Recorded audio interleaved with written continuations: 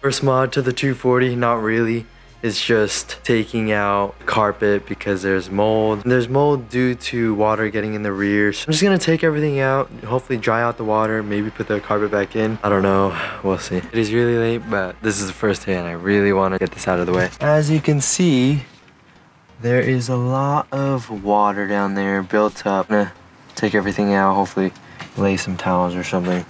Get this carpet out of the way because it's kind of gross. Or really gross.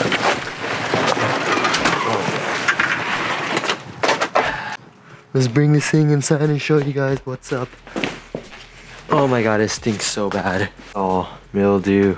A lot of moisture built up in this thing. Yeah, it's all wetness. I'll let it dry. I don't even know if I want to use this anymore. There's an amp right there. What the hell? It has officially been a week since I've owned this thing and I already have it on jack stands. It's been on for a while now. I am doing a whole bunch of stuff before I get it on the ground. First things first, I'm gonna be putting new springs to the front and moving the front springs to the rear. It's a fairly simple and quick process that you could most likely do at home. Let's take a look at the rear. Last time I showed you guys, it was all wet. Here's where it's at right now. A bit moist still. Maybe a couple more days and it should be all dry. For now, this is fine. Still need to access the coilover nuts. That means I'm gonna be climbing on in here and making a mess even more. I'm gonna be starting off with the front. It's literally gonna be only 4 nuts to take off the coilover.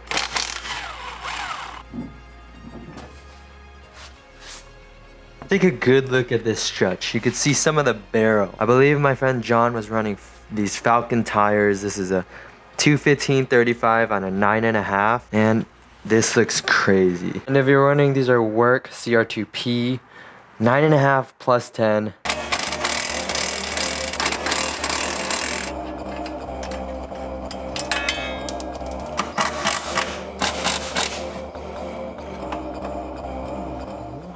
Front coilover is off to the rear.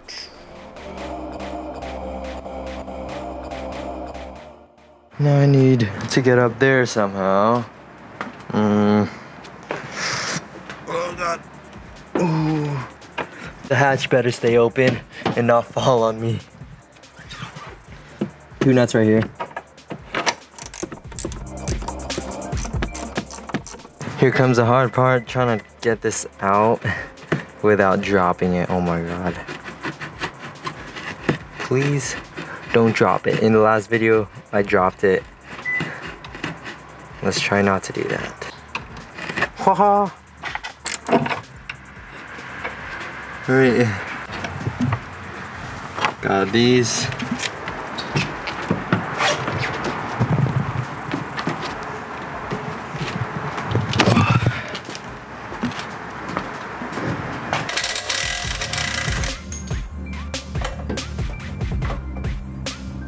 Second one out. Here they are. These are the BC Racing BR coilover. This is a really good coilover, but I think it's a little too soft for me. That is why I am getting these springs from my G 14K compared to 8K, and I'm gonna put the 8K in the rear. So both of these should be a good amount stiffer than how they are right now. The only thing is that this spring is the same size, but it's smaller. I'm not too sure if that makes a difference. I'm still gonna do it because eventually I'm gonna get different coilovers. I'm just gonna send it. This process is fairly simple.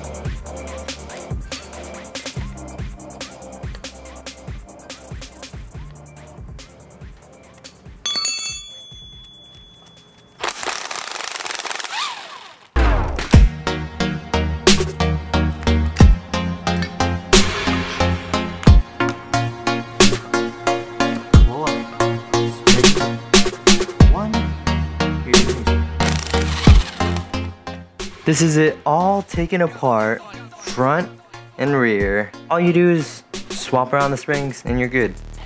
Technically it's supposed to only go up by 2K. I went up by 6 because that's all I had. I think it'll work for the time being on the 240. Time to put these things back together and on the car, and I'll be ready to go for tomorrow. Literally put it back together how it was. Boom, and bang. Take a look how much play this has. It's around 1 to 2 inches of play. All I have to do is raise these rings up, and I'm fine.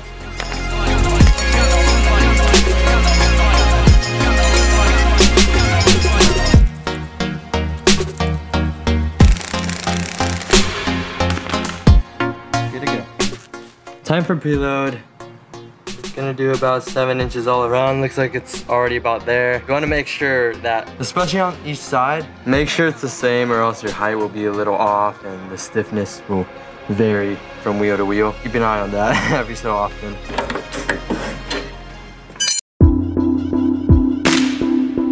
My goal today is to get this thing on the ground. When I was adjusting preload all around in the previous video, I found another problem. There was a washer that got completely screwed up. Definitely gonna need to replace that. So what I've done is took apart the other side so I know what parts I need. I need to replace the cotter pins as well while I'm there. Gonna be going to the auto parts store. Might as well pick up some oil and do the oil change today. After I'm done with all that, I need to adjust this issue. I can wiggle it in my hand.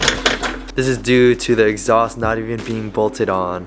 There's literally 2 studs sticking out and the exhaust is just sitting there with nothing holding it on. Let's go ahead and grab this and head to O'Reilly's. Now we could take my, oh, there's bird poo on it. My trusty old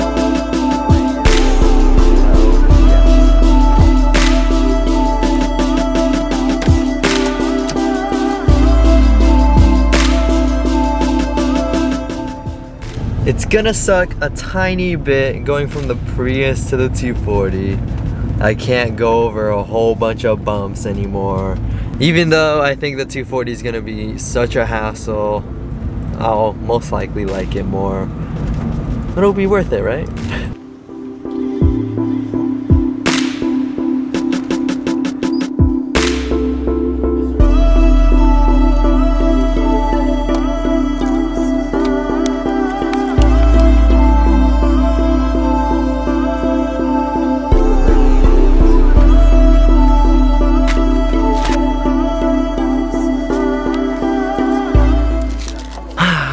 Got everything. It should let me be able to get the 240 on the ground so I could drive it today. Then focus on the real important stuff other than that. Without really a drop on me.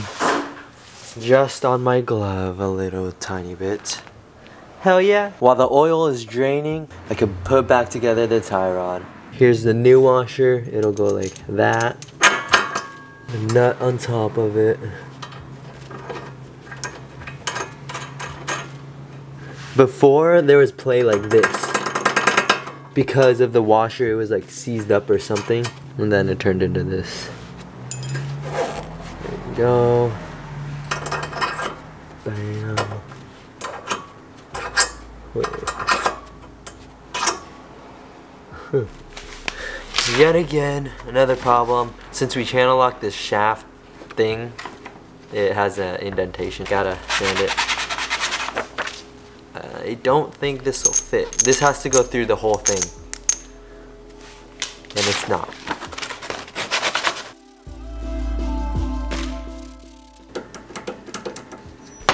Oh crap. Okay. Let's put our new cotter pins to use.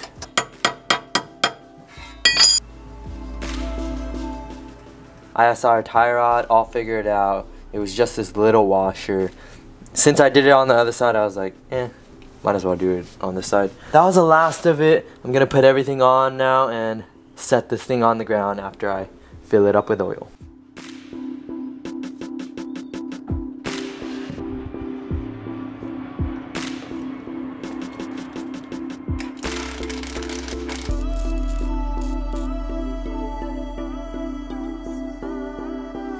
Last thing.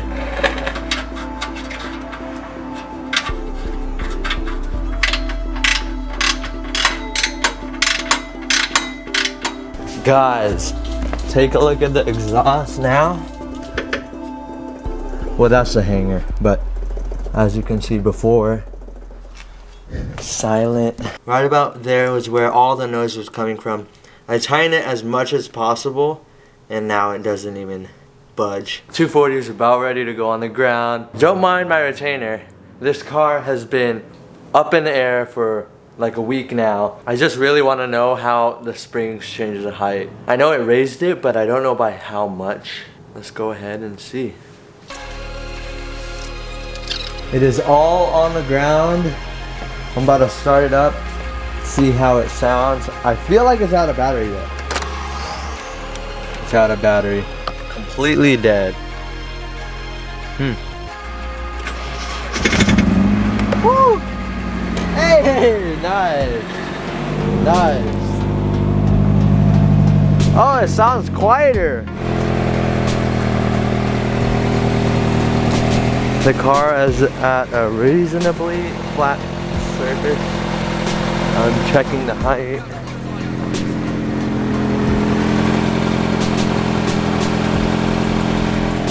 I think it looks good.